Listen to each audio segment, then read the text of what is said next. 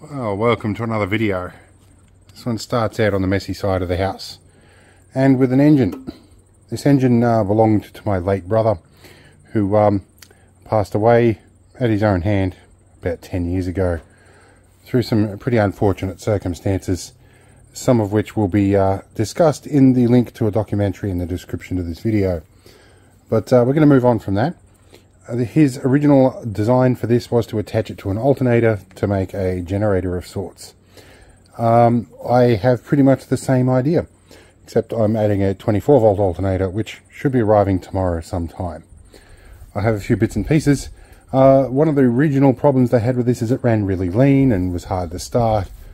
And they tried for quite a while, my brother and my father, to get this running. It took me about an hour, and I ended up actually putting a suction line on the fuel line and sucking some junk out of the fuel. Now it runs perfectly, aside from a crook seal on the fuel bowl, which we can replace pretty easily. In any case, I need to start preparing now to try and mount this on something. Now, I looked into a bunch of different options on how to make a frame for this. I decided this was going to be the easiest and cheapest way, and of course comes some assembly required. So I think I might drag this in where it's not 38 degrees Celsius and assemble it in the cool. Okay, we have assembled the bottom section, and it's got wheels on it that move around. I'm not sure if you can see, it does wriggle a little bit. We might put a piece of timber in the bottom of that. Now, dimension wise, this is probably just going to fit just nicely. And maybe if I pull the pull start off, it might make a bit more room, but I think we're not going to have a lot of room for much else. Now, we're at the back of the 6-wheel drive. Things are a little messy in here, so don't mind the chaos. Alright, this will fit in here nicely. Let's change the feet here. So when we have this parked in here, it will fit between these two areas. I won't knock stuff off there. It'll come up to about this height, which will be nice. Now, there's a factor I didn't think to measure here, is the height of the whole thing. So, if we look at this here, this is where the top of that top shelf will be, and it's going to clear it just nicely. I'll have to cut a hole for the fuel filler in there, but that will be okay, and I can put a little magnetic cap or something on there. Okay, so we have a test fit, and it's going to go in very nicely, and comfortable bit of clearance for the belt. Alright, we also have the supplied handle, which we can attach on the end here, and that'll work really well. Alright, so I was just having my morning cup of tea, and this showed up. This is a brand spanking new 24 volt alternator as used in the 6-wheel drive Parentis. This is the small version. I have the giant 100 amp one. It's a 55 amp. This is a Bosch. Absolutely spanking new. In fact, the box, I had to cut the original factory sticker off it. Thank you very much to Anthony for this one.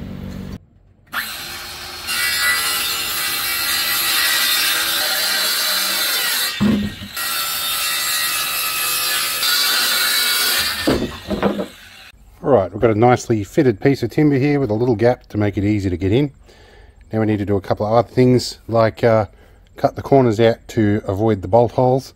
We'll do that shortly, and then we'll figure out where our engine mount goes. Alright, so I've got things largely lined up. I used my old board as a drilling guide. I dropped bolts through to make sure things didn't get out of step. We can chuck this out of the way now. I threw some packers in around the sides. I'll pull them out afterwards. I can bolt straight through now with these long bolts, and I may put this rubber liner underneath just to help with sound deadening. Not sure if it'll work or not, but we'll try it.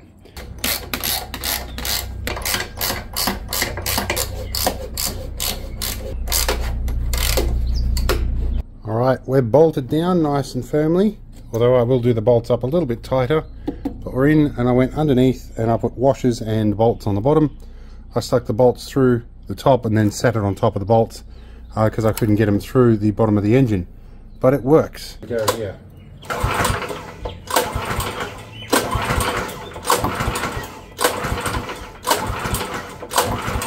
Alright, let's try 2 birds 1 stone. I wonder if a 7 amp hour, well this is a 9 amp hour. I wonder if this will start it.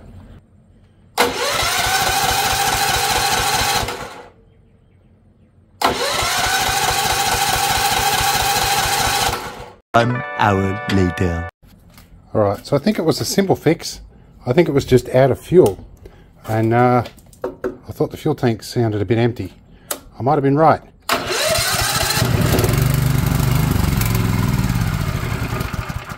Oh, too quick on the choke. Let's try again.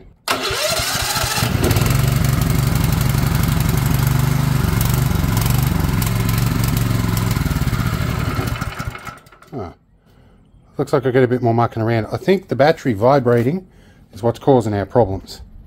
Alright, a bit of mucking around, but we got it running smoothly. So that's at idle. It'll run alright. Things are vibrating a bit, but that'll change when we've got the lid on. Under load it is walking a bit. I may need to do something about that. But for now I'm pretty happy. Alright, well things are working, but we've still got the problem with this leaking. It looks like we've got another fuel leak up there somewhere as well. I'm not sure where that's coming out. Dripping down this side of the carby. That's unusual. So I turned the fuel tap off for now. The fuel bowl should empty out. I've stuck this little tray in here to catch the drips. We'll see how we go. Alright, it's now officially 40 out here, and even staying on the messy side of the house isn't saving me from the heat. I absolutely have to go in and get cool. Tomorrow is my monthly infusion, which is a treatment for multiple sclerosis, and I am especially heat affected at the moment. So I'm going to call this quits for a couple of days, and I'll come back to it afterwards. But we've certainly made progress. The very next evening. Right, so I'm back from oncology, and I've had 3 needles because they couldn't get it in. Been some unobtainium, 24 volt 3 watt globes, a wedge globe holder, which is about the only one I could find, and an A section belt, which I'm pretty sure should fit this pulley nicely. Alright, and while I'm sitting here we just ticked over to 40, though that could be because the sun is now on this side of the building. Now, also arrived is an assortment of various fibro washers in different thicknesses and diameters. Hopefully one of these will fit the fuel bowl for my brother's old engine. Alright, so I'm inside experimenting. I found I can shove this on the back of this light fitting and that might work. But what I extracted out of the back of it was an incandescent globe that's 12 volts. I may be able to attach one of my spares to this and shove it in here. Well, in addition, I think my temperature sensor might be in full sun. Alright, so I came up with a solution. Now the legs on these globes don't like to solder. So I took a piece of bit of steel wire here, made a little lap and soldered on. It doesn't look pretty at all, but it is on firmly. If I disassemble this arrangement, I think it should fit. I probably should have tested this. It stops just on the end of there. So it turns out the solution was just give it a twist. Fits in there nicely. We have our globe. We've got our switch to pretend to be our ignition switch. So I think we're cooking with gas. Alright, so this morning it's a much more comfortable 19 degrees, and I've got the alternator mounted, and I've got this little setup here for belt tension, but it's not quite long enough. Okay, we've had some other stuff arrive. We've had some terminals, bigger turnbuckle, and thanks to the electronic barn, the guys there made up a custom lead for me. Alright, we've got pretty much everything set up. We've got our warning light, we've got our switch here, which probably needs some insulation tape for the time being. Got our wire that runs off out to the backyard, and our friendly magpie lark come to help. Our battery is stuck down, alternator's in, the belt tension's right, everything's bolted down. Fuel bowl still leaks even though I've put a new seal on it. It's going to be bigger problems, but for now it will run to testings. And magpie lark, I've got to find a name for him one day. He reckons he's going to get a free feed, but joke's on him, I'm busy. Alright, it's test run time and we're going to have to deal with the wind. Can't help it on this side of the house. We're going to plug into my 24 volt auxiliary Anderson under here and fire things up and see if it works. Alright, let's see if we get fireworks. No fireworks? That's good. Alright, so exciter is de-energized. I've taped these up, turned fuel bowl on, which still leaks for some mysterious reason. I need to figure out why, and I don't think it's leaking out the fuel bowl, it's coming somewhere else. Okay, that seems to be good. Choke on, let's start her up. Oh, we're coughing fuel everywhere. I don't know what's going on here. A few moments later. Okay, we're running. We'll bring her up the throttle. And now let's energize things.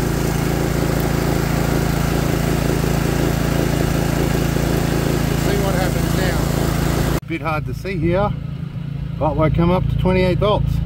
It was only 27 to start with, but that's good. Alright, let's add some load. Turn the master interior on. We'll turn our fridge on. Add a little bit of load onto things. There is one way we can increase the load.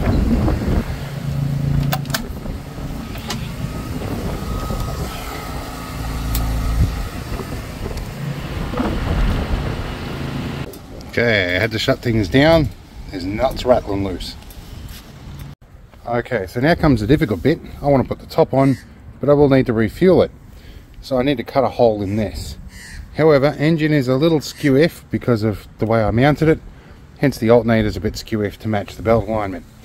I think how I'm going to figure this out, so I'm going to take a bit of spray paint, spray a brief area under here, drop the top on with this little blob of blue tack here, and wherever it leaves a mark, that'll be our center point for our lid. Okay, blue tack met contact, grabbed a bit of paint. There's our little mark in the paint. Now we drill a pilot hole. Okay, well I've disconnected the solar, or at least turned off the isolator to the solar panels. We're running purely on generator now. Alright, we have the fridge running. We're about to add a bigger load. We're about to add 14 amps. See how she runs now. Alright, so I'm hiding out in the back. I've got 14 amps running on that.